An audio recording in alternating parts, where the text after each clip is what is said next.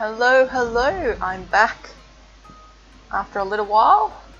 Just going to make a little, it's not an ATC size, probably about a 4x6 or so, just on watercolour paper.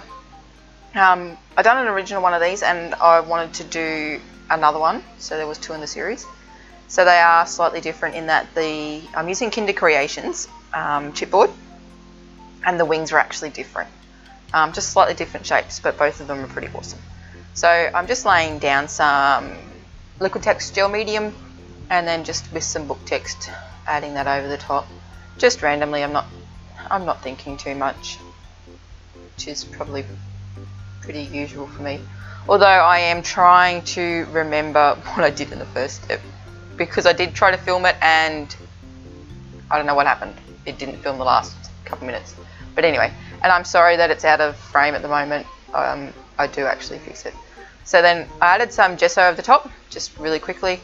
And then I've stitched around the outside, and now I'm just applying some masking tape.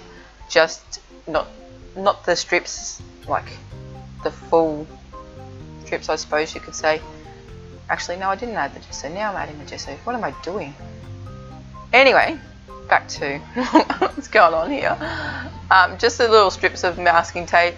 Now I've got the gesso out, and then I'm just with the squeegee thingy scraping it around, so you can still sort of see the words, like the writing, but you sort of can't at the same time. I'm making no sense. I'm so sorry. Anyway, so I've got some Deco Art Media Antiquing Cream, and then I've got one of the Holtz Oxide sprays. So I think it's Spruce, aged Spruce, something Spruce. I'll have proper description in the comments. Anyway, added some water, just with the spray bottle, and it didn't sort of work the way I wanted it to. And then I've added, like with the brush, and now I've sprayed some more. Now I do a comparison at the end with the two, so the one that I'm doing now and the original one. On the original one, I didn't use the Oxide ink, so it was just straight black. So then now I've got it's a Dina Wakley Media stamp set on a tea bag with some Oxide inks, and then I have it's an antique white, I think it is, embossing powder.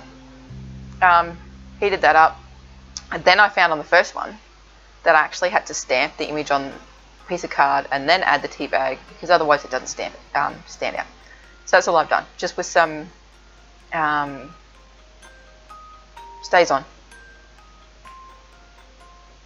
And then, yeah, I'm not particularly precise when I'm cutting it out. So then just with some gel medium again, so you can see I'm just layering it down. Oh my goodness me.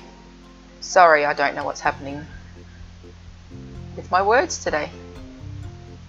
Anyway, so and then these are the wings, chipboard wings. So just some gesso going around them, making sure I get in the wing bits. And what you call them, the creasy bits in the wings. Again, just embossing them. So I've just got one of the embossing stampy thingies, stamp pads. And again with the same embossing powder that I used on the stamped image. So just heating the wings up now. And I'm sorry, you can hear my dog just whinging in the background, because apparently it's not even close to dinner time, but he's constantly starving, so he thinks it is. And I'm talking, so he thinks he needs to be fed. So just to glue the wings down. One of them I actually didn't need to glue down because the background was still wet. Anyway, applying the little person there. And you know what? It was pretty close to being done. I know, right? So I just got another stamp pad. I think it's the ground Espresso one.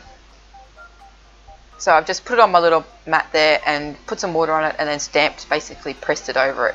So wherever it went, and then I made sure the body was full. So there we go. That's it. I know, right? Oh, then I did some little flicks of black at the end, I think. But there we go. Okay, so I'm back and I'll be doing some more videos. I'm on break now from uni, so thank you so very much. Please like, comment and subscribe.